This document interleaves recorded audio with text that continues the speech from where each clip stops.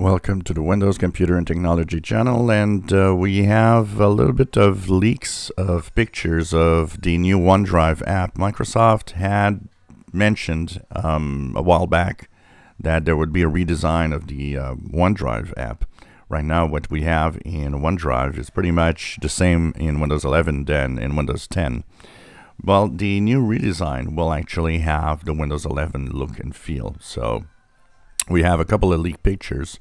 One is the login account and the OneDrive setup. You see here the feel, the look, the way that things are actually placed in the user interface really look a lot more like a Windows 11 style.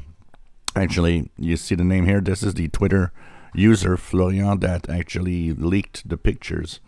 In another picture, we see also some of the settings with the sliders and notifications. So this gives you an idea that this really will be looking and feeling like Windows 11. Now, the question that might come to some of you is, will this come to Windows 10?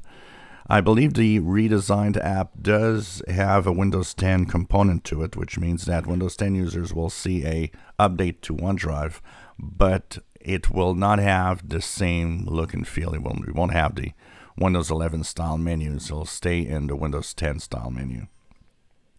There's a few things that will be added in features also. We know that one of the things they want to add is stories, meaning that it will look at dates and look at different times in your OneDrive and create stories of events that has happened, for example, with pictures and so on.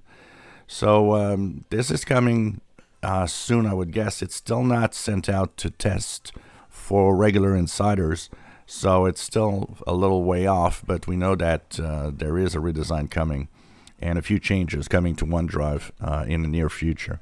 So this is going to be welcome. OneDrive is one of the ways that you can actually back up your files, back up what's happening with your computer.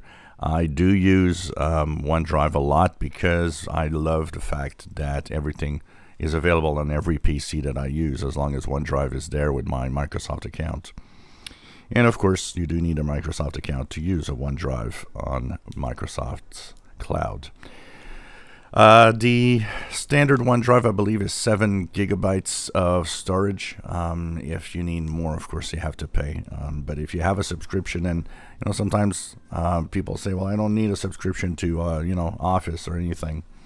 I think what is nice is to add the fact that even though you might not be a big Office user, just for the price, the 1 terabyte of storage that it actually comes with is already pretty much a good deal at the price they have. So that's also why one of the big reasons I actually kept my Microsoft subscription.